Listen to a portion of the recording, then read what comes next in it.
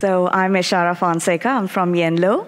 A little introduction. I've been with Yenlo for 4 years, 14 years of experience with WSO2, and I worked in technology, banking, and finance space. Matthias? And I'm Matthias Joschika. I'm from the corporate IT of Gebrüder Weiss.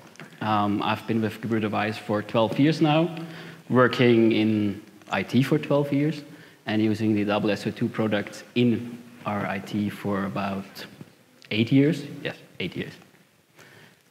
Yep. So, a little introduction.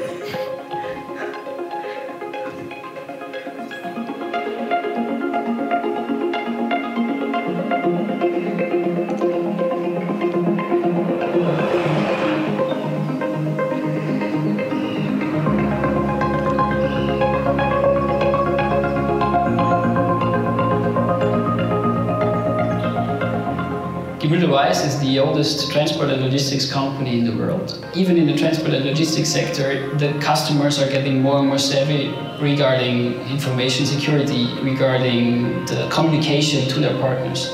So we have the added pressure of delivering reliable information in a secure manner to our customers. The Connext Platform provided us with a lot of opportunities going forward. We can provide services now on a business level and focus on the quality of those and not on the quality of the service beneath that.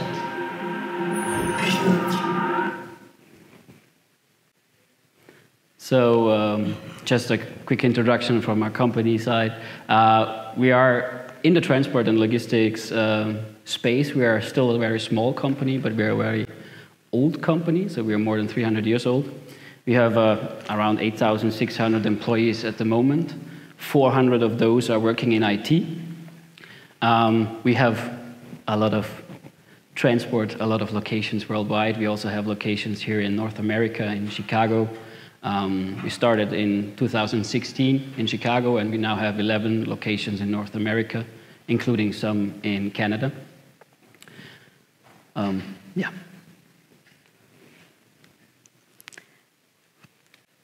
You want some more? Yes.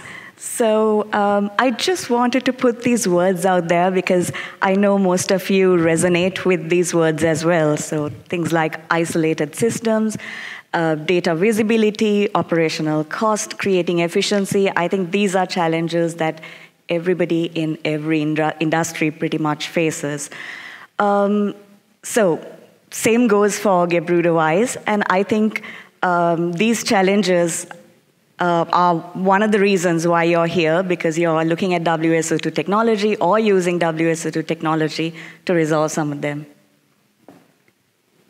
So with our size and our many locations all over the world, we face those challenges as well, also with our customers and partners.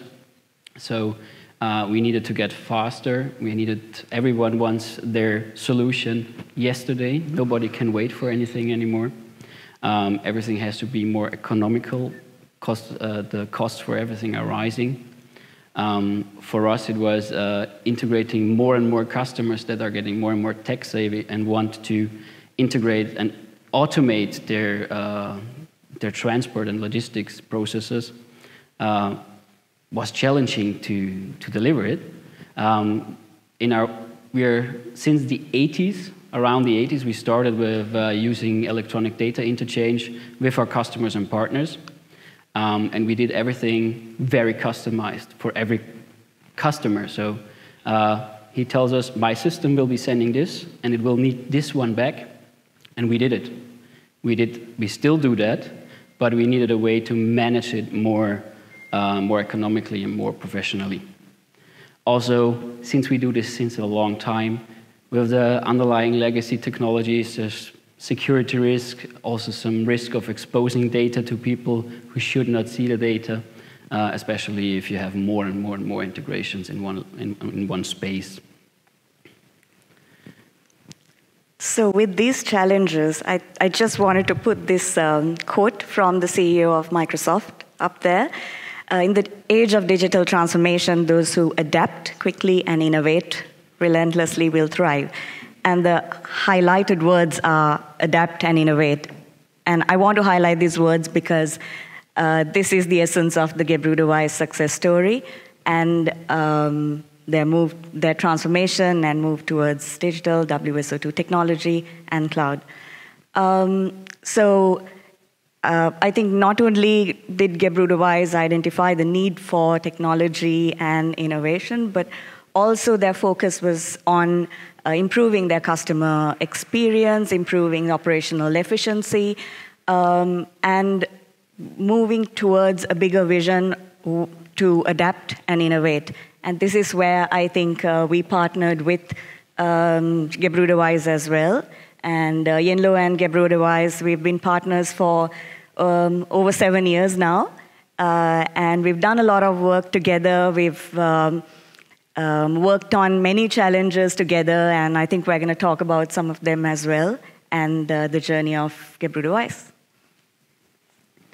So for a quick overview of our digital journey, we started back in 2016, where our customer solutions department had the vision of building out a self-service portal for our customers, so that even smaller customers were able to get real-time data without having a dedicated system on their side. And when we saw that these requirements are coming for us in the IT department, we said, yeah, but let's build a robust platform underneath it so that it is possible to iterate fast, so that we do not have our old, quite slow processes underneath that. And that's why we were starting with the requirements for our platform, where we then identified WSO2 products as a possible way to go, and also started to do that. And then we will come into the details of the rest of the journey a little bit later. Let's see how it went about.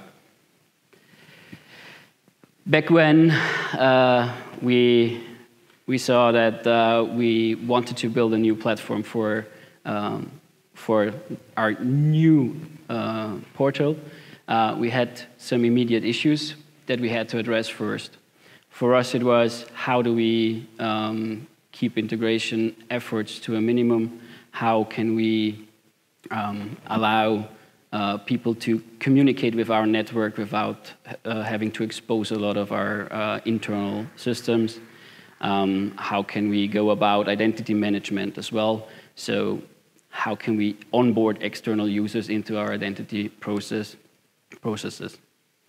So then we started formulating our transformation strategy.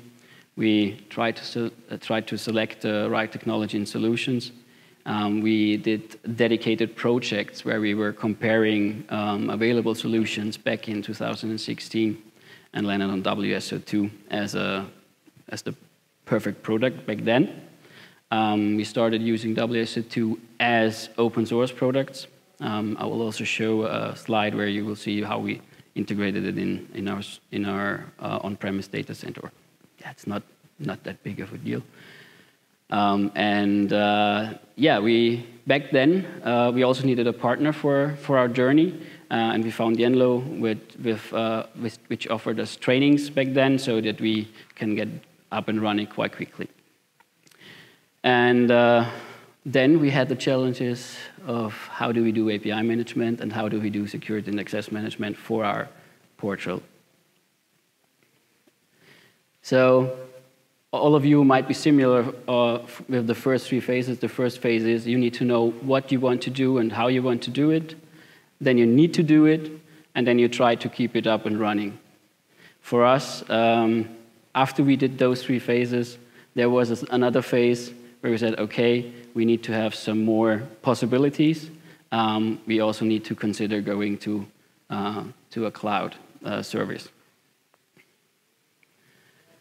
So WSO2 on-premise was for us the possibility to enhance our API-based integration capabilities, so for internal developers that they can connect all our internal systems very easily and very fast. It was also a possibility for us to offer customers and partners APIs to connect to us. And it was also one way of using the built-in WSO2 developer portal to provide a single point of truth for all the available integrations that we have in our internal environment. So first we started off with the open source product. So it was quite easy. It is in our own data centers. We have our own 2 data centers. And we had our own internal applications, just accessing all of the WSO2 products and APIs. The challenge here was we also had external users, external identity providers, and the need for more and more external connections grew. But still, we had a lot of success with WSO2 here. We managed to standardize a lot of APIs internally. We managed to simplify all the communication about all our integrations.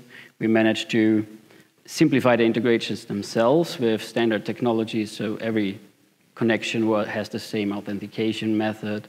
They are all documented in the same way. And we also had better insights on which systems were talking to each other, because we have a lot of internal systems, small ones, big ones, all are connected to each other and all share data. And this was the first time we were able to visualize how and how often they do talk to each other. There were some challenges during the journey, especially with setting up the environments. So keeping up 3 different environments for testing or pre-production and production, keeping them separated, making sure that nothing leaks from one segment to the next. Also, keeping WSO2 products up and running and keep them up to date. We've heard it yesterday, we heard it in the tutorials. Migrating WSO2 products can be a challenge. So we also face that. Also, allocating all the resources, may it be hardware, may it be human resources, was quite challenging as we are a small team building the platform. What was also a challenge, but we did face it quite nice, is optimizing the deployment processes, so staging of APIs from one stage to another. We were able to build on that even when we went on to the cloud solution. And of course, how do you improve operational efficiency? How do you make sure everything runs all the time, it auto-heals, it monitors, etc.? So, Matthias talked about the stabilization phase. I think from the 4 phases, phase 3, that's after the initial on-prem deployment. And he also talked about the challenges, and most of those challenges came up during that phase, I believe. Because I think overall, the problem was that Matthias and his team was spending a lot more time than necessary working on the platform, managing it, maintaining it, rather than focusing on their business, the business objectives, and so on. So this is where Yenlo stepped in, and we were able to give a solution which is fully managed and hosted on a cloud. So that's the start to their cloud journey. So this platform that we call Connext at Yenlo, so it's a managed services solution that we offer, and it has 24/7 support. It's a single unified platform. So how we helped with the cloud migration initially was, so with the platform, we created automated deployments, automated environments, and there were no manual configurations or deployments at any point. And all this was automatically tested as well extensively during the process, which made the migration to the cloud much easier. And the migration itself is a challenge and an issue that we usually hear from customers. Not just the cloud migration, but also like product version migrations and so on. And it's not just about WSO2. I think it's the same for any on-premise solution. So this process becomes much easier with the platform that we offer because of the whole automated processes, automated testing, and so on. And I think the benefit they get is because the process is so much easier and it's handled by Yenlo, there's a team that supports them with these migrations. They're able to stay up to date in terms of product versions, in infrastructure, and also have like a secure platform. And also, so there's seamless support given end-to-end. The platform itself, it takes care of the infrastructure, it takes care of the middleware components, the WSO2 products, the artifacts, and any customizations as well. So when we provide support, it's provided like, it's global support, and we also onboard all these customizations, artifacts, and the components into our support organization so that we can, so that we're not really dependent a lot on the customer. We're able to independently resolve certain issues as well, and let them spend most of their time on the business that's important to them. So when it comes to support, the other thing is, I think together we do regular operational meetings, tactical meetings, strategical meetings, where we discuss about like potential risks and fine-tuning, best practices. Future plans. Yes, and we use them for continuous improvement. So that's the kind of support they get by moving to the cloud, by moving to this managed platform. And I think one important area when they make the decision to go to the cloud is security and compliance. So the platform that we offered, it follows a zero trust policy. It's bi-directionally encrypted as well. And at an infrastructure level, there's advanced security. And also there's like a single centralized security and policy enforcement point from the platform. And Yenlo is also an ISO 27001 certified company, which means the internal processes, customer engagements, the platforms, and everything we do follows security standards and compliance, and follows compliance processes. And with cloud, I think the other area that's interesting to them is scalability and flexibility. So the platform itself is able to auto-scale and auto-heal. So based on their requirements and how they want to go about with business, they're able to configure it and use those capabilities. So when it comes to flexibility, another point is that if Gebrüder Weiss wants to introduce a new product or maybe add a new environment, the fact that they have the platform, the fact that they have these automated processes, CI/CD pipelines, test scripts, and everything makes setting up these environments, setting up these components much easier because everything's automated. And this is a problem that we generally see when we work with customers, and especially when you're migrating and you have to create a new environment. You need approvals, you need to allocate servers, and you need to figure out contracts and all these things. But I think by moving to the cloud and moving to this managed platform, they eliminated most of those factors.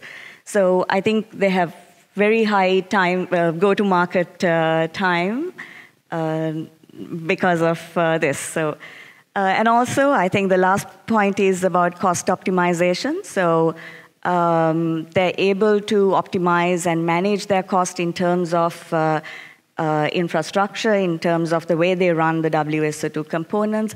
And also, they don't have to have a full in-house team managing the platform 24/7 because it's taken care of by the partner, by the platform, and it's a collaboration, basically.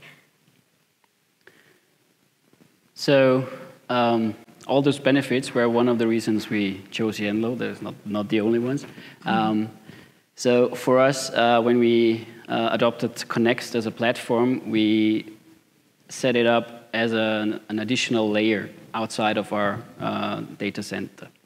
So we still have everything in-house regarding the backends, regarding some of the user stores, but we also have Connext in front of it, where we do have a requirement due to some other software that we have a custom user store that's an LDAP instead of the built-in identity manager user store. So Yenlo was kind enough to provide that to us as well inside their platform.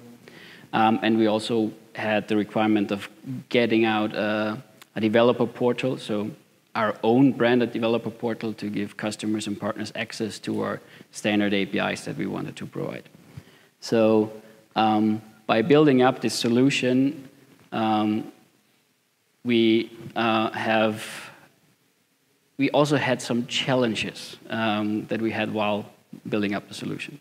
So the key areas were the connectivity. How do you go about connecting all the systems? How to go about keeping them up? What do you do if connectivity is down, if the connection is down? We also had our problem with the user store. We needed something custom. We also had a challenge with the custom web apps. How do we get them out? How can we iterate fast on them? How do we do CI and CD with our tools on a platform that's not in our control? And also, how do we go about the API lifecycle? So it's already quite late in the presentation. So if you have questions regarding those challenges, please ask them right after. I won't go into detail for everyone now, so that we can go into specific questions for those challenges. I can only tell you we addressed all of them. And there's also one where I want to point out in the slide before. You see here there's an optional API gateway on-premise. So we are in the process of migrating our legacy systems on-premise into another gateway to make sure that we can use the identity provider or the identity server in Connext as a key manager for our internal traffic as well, and use JSON Web Tokens with a trusting relationship between our on-premise gateways with the identity server to mitigate, for example, if our internet connection is down, we can still have on-premise traffic through the gateway. Yeah, as I said, we have 5 minutes left, so I think I'll skip the details of these slides. And we can go to what were the benefits for us adopting the Connext Cloud. So we focus on doing things in the WSO2 products and not focusing on building them, running them, maintaining them. We have optimized our internal resources, so my team is now free to do other things as well. And we have a higher reliability than we had on-premise because we had some issues with clustering due to legacy requirements we had with our servers. And I think Ishara can also attest to the other benefits we had. Yeah, I think we touched on a few others before about seamless scalability, and then the platform itself has monitoring and analytics capabilities also, which helps them with proactive and reactive decision making. So monitoring in terms of infrastructure, in terms of WSO2 components, the performance of APIs and all that. And there's minimized downtime. I think the platform is stable, and it has standard SLAs and governing SLAs that we provide to Gebrüder Weiss, so everything's being taken care of by Yenlo, and if there's an issue, we address it with the shortest time possible. And there's also a knowledge base within Yenlo. We're not dependent on people, we're dependent on a support organization, which makes that process much easier as well. So, I mean, I think to wrap up, what I want to say is that together with Gebrüder Weiss, with WSO2 and Yenlo, we're very much committed to going along this journey together to innovate, to create more efficiency. And also, I think the most important factor is that we want to create better customer value and customer experience for the Gebrüder Weiss customers. That's true. Then we have reached our time quite. Yeah, we're out of time. Thank you.